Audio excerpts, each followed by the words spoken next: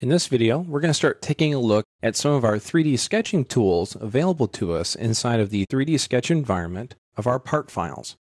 So what I've done is I've started a brand new part file. It doesn't matter if you choose inches or millimeters. This is a millimeter template I started with here, and I'm going to begin a new 3D sketch. Now, as a reminder, where we find the 3D sketch command is actually as a flyout to our 2D sketch command.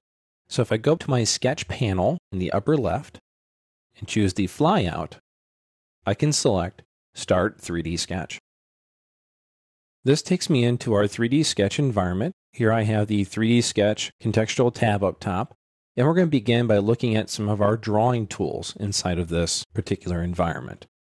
If I start with a traditional line command, what I'll see is a UCS triad will appear, as well as a little precise input toolbar.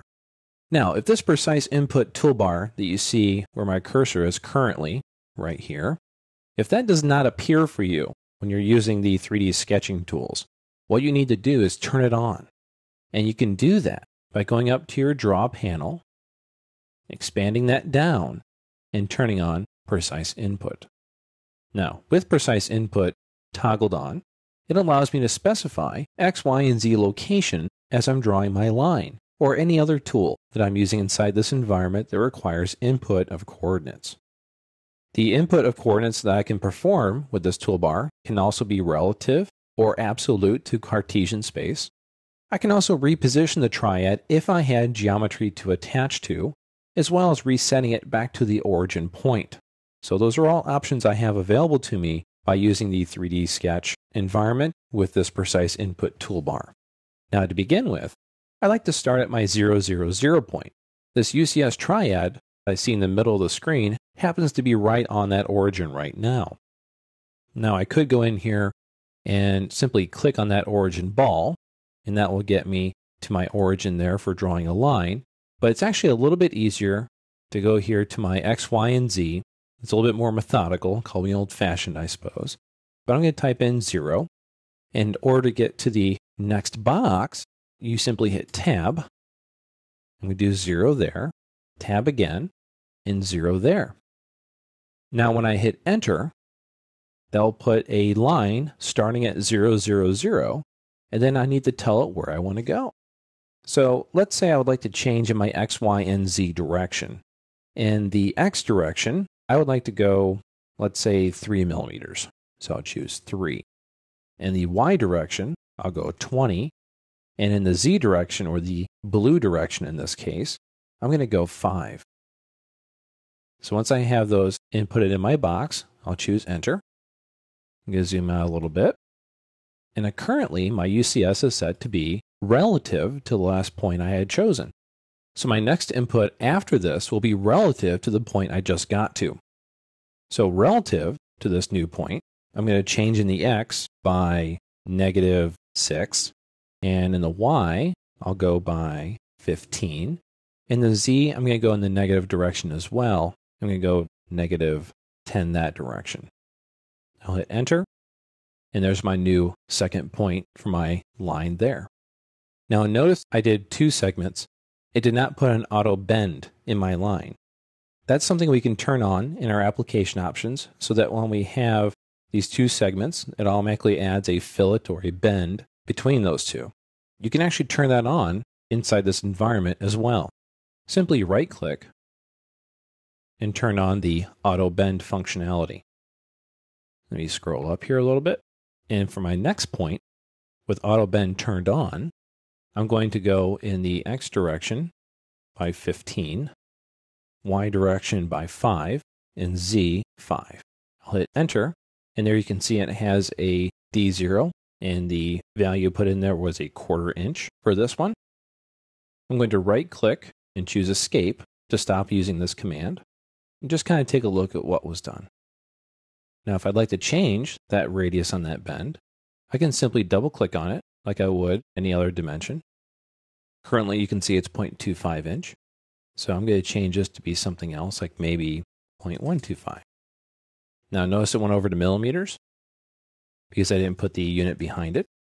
But I'm going to do 0.125 inches to adjust that size. If I would like to add a manual bend to these two segments down here, I'll simply go up and choose the Bend command from my Draw panel, or you can right-click and choose Bend from your marking menu. So here I'll choose this segment and this segment.